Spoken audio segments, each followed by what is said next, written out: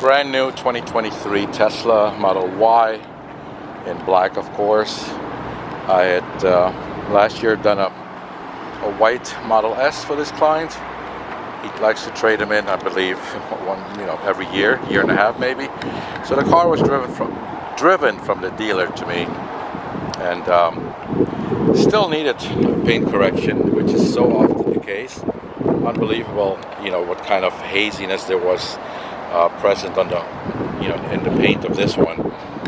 So the paint correction was done, and then we did ceramic coating on the entire exterior.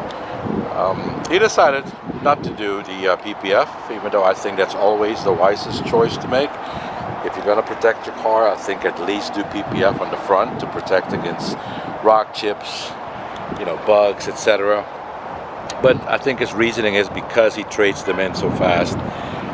He doesn't want to put that kind of investment in it. So ceramic coating it was, and we also did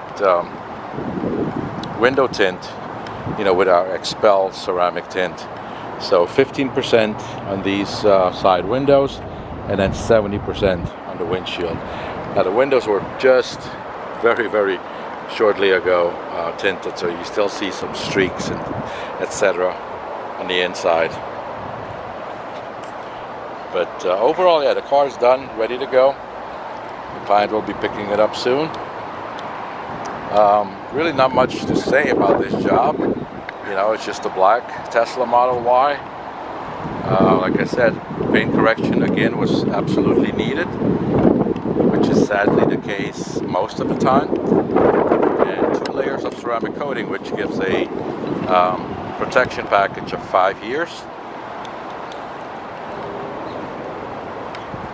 You can see the beautiful gloss, which is again not the way the car came in. On the inside, it's just the basic Tesla interior, just black. Pretty simple, if you ask me. You got the big moon, big glass roof.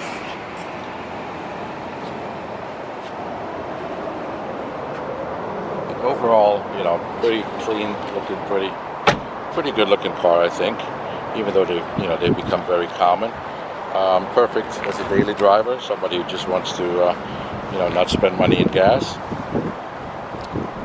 But yeah, this one is ready to go, and I'm sure they have another Tesla in the family, and that one most likely will be traded soon as well.